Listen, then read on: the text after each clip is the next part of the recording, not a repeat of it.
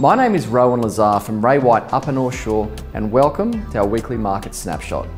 Last week we had 14 sales across the business. Our high sale of the week was 32 Maiwera Road, North Taramara, that sold for an incredible $4,660,000.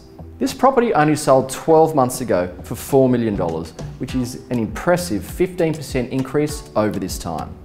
Another standout result was 65 Kendall Street in West Pymble that sold for $2.7 million. This property passed in at auction and then amazingly sold 2 hours later to the eventual buyer. And this is a reminder why you should always take your property to auction. Even though it might not sell under the hammer and pass in, it can sell under auction conditions later that day.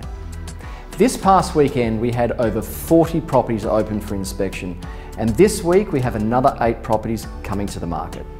With only 4 weeks to spring, we have many vendors that we're working with right now preparing their properties for sale.